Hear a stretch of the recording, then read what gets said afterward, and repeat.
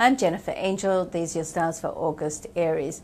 Now, this is a good month for you to get organized. You really need to get yourself, as organized as you can so you can stay productive. With the Mars energy still there in your opposite sign, all to do with relationships and partnerships, you want to be able to stay the leader because you're very much a leader. So you want to be able to use that energy in a most productive way as you can. And what happens with the Mars energy is that if you don't use it productively, it can really just send you running around in circles. So, you're busy, but you're not achieving anything, okay?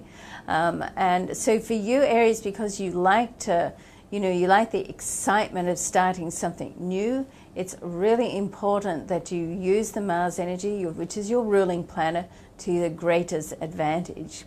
Now, for career and money, if we have a look specifically at this, there's a whole social vibe happening around your business this month. And the people that you meet, it's like you can meet people that are going to be influential to you on some level.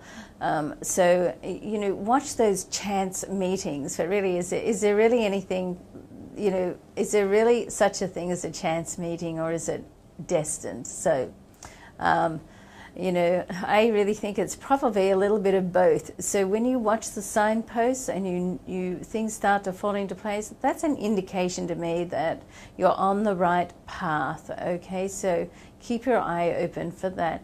Now, there could be some conflict between your home and work this month as well. So it's almost like you've got so much going on around your work life, but there's also a lot happening on your personal life as well. So you're going to have to just make sure that it's balanced. And if you're busy in one area, make sure that you also schedule in meetings or gatherings or events for the other area. If it's all in the calendar, then it'll get done, okay?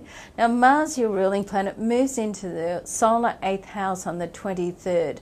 So over this period, and it's there right through for a 6-week period, so over that time is a time when you can bring a closure to official matters or anything that's been dragging on. Now it can get a boost of energy and come to a close, okay? So be patient there if things don't seem to be moving forward at the rate right now that you would like them to.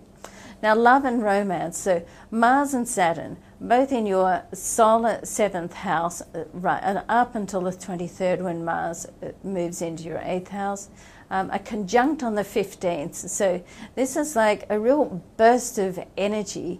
Now, of course, Mars and Saturn are like opposite energies. Mars is like go-getter and rash and let's get things done, where Saturn likes to go steady, day by day, methodical, make sure it's all, together and the foundations are set. So when they come together, personally, I think it works beautifully, because certainly in the area for you, in your 7th house, for you, Aries, it allows you to move fast, which you like to do, think, act, and get things done. But it also allows you to make the decisions and the actions that are going to set the solid foundations for you to move forward with for the future. So over this period of time, some of you, I'm sure, will be popping the question or just making love more permanent, the big C, the big commitment in some way in your life, okay? It's also a good time where you can meet someone new